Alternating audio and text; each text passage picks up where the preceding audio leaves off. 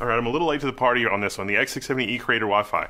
This is pretty much the board to get if you're into Linux and Linux support. Well, this is the board to get from ASUS, certainly, for Linux and everything else. There's really only about 2 or 3 boards that really have excellent, top-notch support for Linux and stuff that you might want to do, like VFIO and GPU pass-through and peripherals. This one also has built-in 10 gigabit Ethernet and some other features. It is definitely not the least expensive, but finally, I'm going to take a look.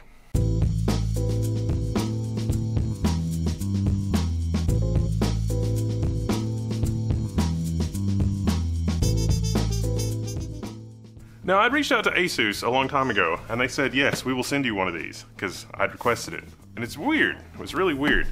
So, to make a long story short,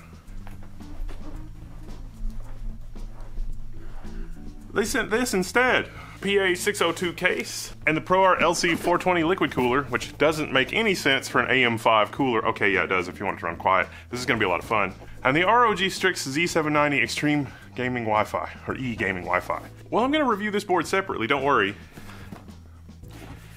But if this grows up into this, I'm here for our ProArt future. One of the things that the folks on our forum have been most excited about is the direction for ProArt. I mean, yes, it does have RGB. RGB is a component here, but you can definitely tell that ASUS, the marketing, has clued into, hey, buyers of our products are more interested in this higher end stuff. And, you know, with things being what they are in terms of high-end desktop, things are a little different than they were 5 or 6 years ago. High-end desktop is much more expensive proportionally than it was, and a lot of the time a 16-core CPU is really all you need at the high end. And this is pretty much the perfect board for a 16-core CPU. In fact, this board is so expensive, I really wouldn't recommend that you put anything in this other than a 16-core CPU. Yeah, so this board came from Newegg. I ordered this board from Newegg, which I probably should have done to begin with. This video would have been done a lot sooner.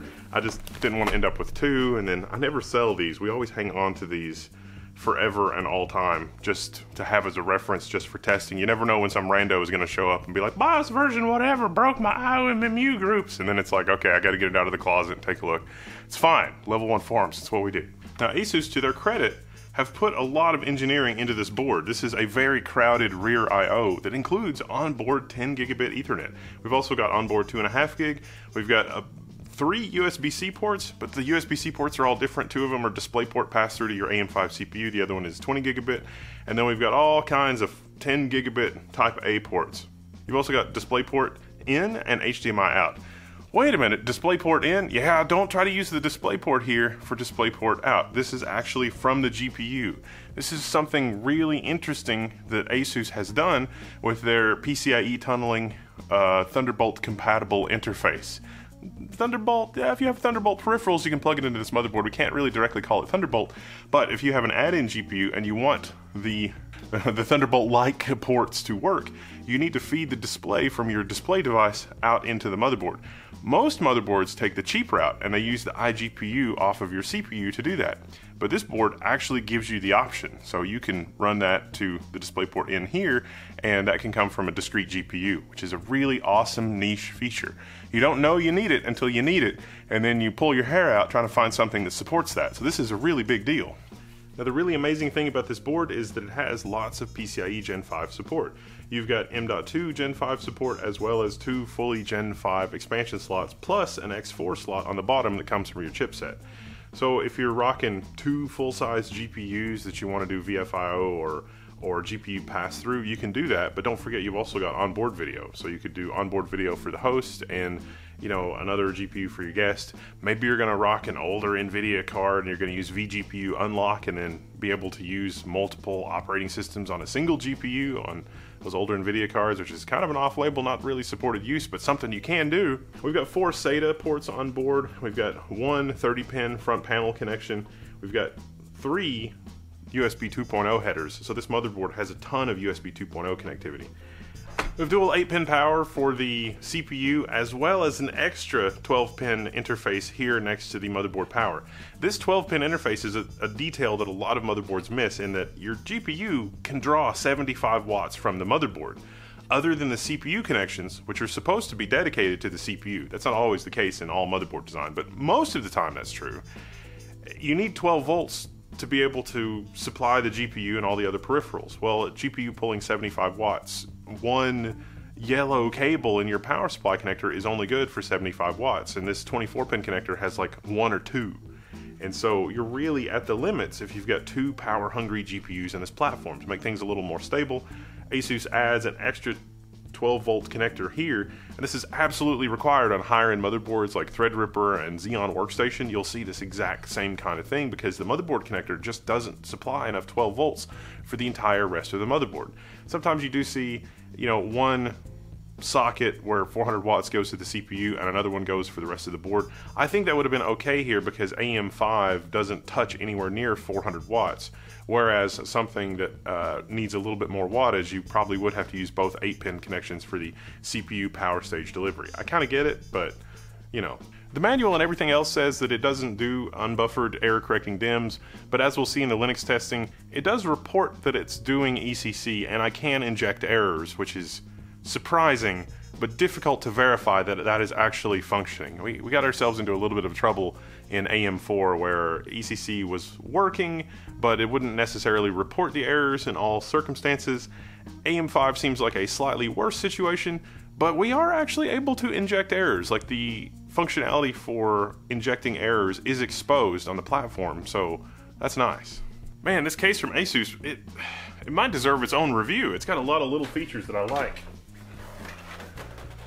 8 slots at the rear. 8 slots at the rear mean that you can have a GPU that hangs off the end of your motherboard. Doesn't really make sense for our X670E ProArt, but if you're running a TRX 50 motherboard, yeah, that could make a lot of sense. Now for the cooler. The ProArt LC420, we're going to put it in the top because we've got the giant fans in the front on our ProArt case. But this is also one of the few AIOs, the only AIO that I know of, that's bundled with Noctua NF-A14 Industrial up to 2000 RPM fans. But again, AM5 doesn't run that hot. This is extreme maximum overkill for AM5. This would be more ideally suited to Z790. So what's the advantage of running AM5 with this, with our 16-core 7950X? Near silence. Near silence is the advantage. This cooler does have CPU socket support for 11.5X, 1200, 1700, AMD, AM4, and AM5. It doesn't support SP3. It's Threadripper, basically. A couple of screws pop out the top. You get this nice metal bracket that you can work with. It's just made for the couple of screws to hold it in, and this is what makes it easy to work with. You put your radiator on the top and your fans on the bottom, and it just slides into place. Now, in case you're wondering, the overall build experience, keeping ProArt with ProArt, really amazing. The 420mm fan fits perfectly. There's channels for the cables. There's really, ASUS really has paid a lot of attention to all the little details. One of the really annoying things is the AM5 mounting system, though. You got to put in 4 standoffs, 4 screws, 4 more standoffs, and then 2 thumb screws. So they really use a lot of extra mounting screws for AM5 versus LGA 1700. So taking the other side off, we can see that ASUS has really given us a lot to work with. We've got a bunch of 3.5-inch drive bays, tons of room for expansion.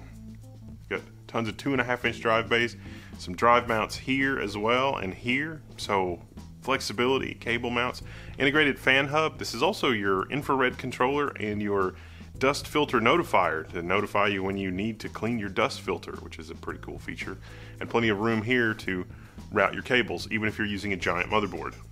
One place I think ASUS messed up is the power supply. Like, you can't get it in that way, and you can't slide it in the back because there's no removable frame. You got to take a bunch of screws out to take the bracket out to put it in from the other side. Other case vendors have already figured this out. ASUS should have just used them as a reference. I know that's like a faux pas, but come on. One thing the ASUS manual doesn't mention is the smart filter button. There's a smart filter? Yeah, so there's some hidden buttons at the top here. You press those and that'll cause the front to release.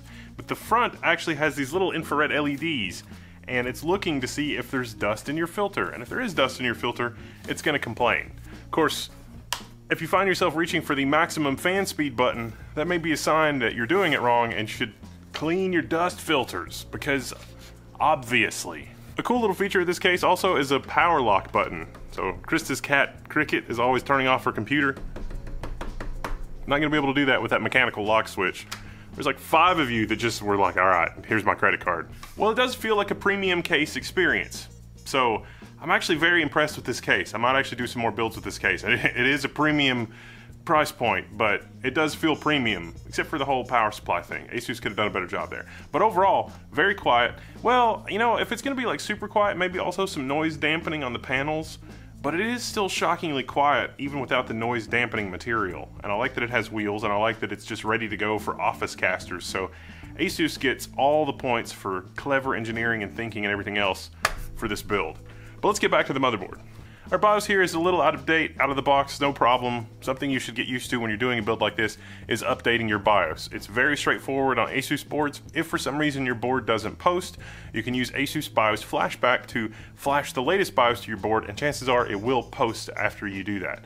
Of course, that's assuming that you've checked the other common things, like you got all the power connections in and the motherboard diagnostic LEDs are telling you something useful, etc., etc. If all else fails, update your BIOS, because that's probably it.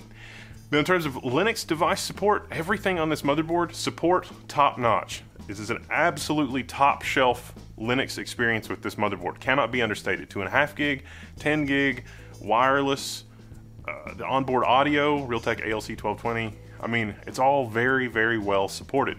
IOMMU grouping. Yeah, you do have 2 slots, X8 PCIe Gen 5, all the way back to the CPU, plus an PCIe Gen 5 through the CPU.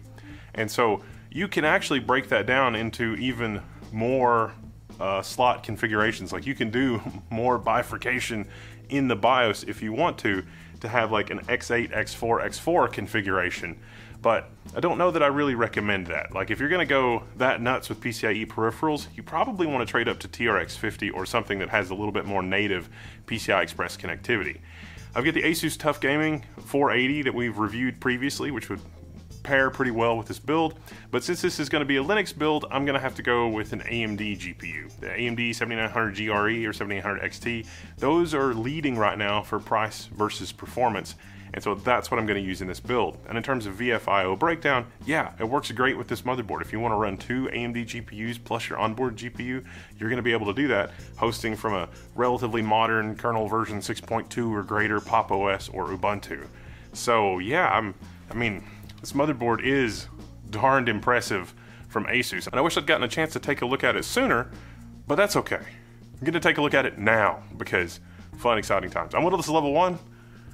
It's been a quick look at the ProArt X670, and if you're thinking, should I get the X670E? Only if you need 10 gigabit. If you don't need 10 gigabit, then you don't need this board. That's most of the cost of this board. Get the B650 version instead. You'll save a bunch of money. Yeah, you don't have as many ports and some other features, but most of what you're paying for is the premium of the ASUS name for whatever that's worth, and also 10 gigabit Ethernet, onboard 10 gigabit Ethernet. You save a slot that way, which is pretty cool. I'm Will, this is level 1. I'm signing out, and you can find me in the level 1 forums.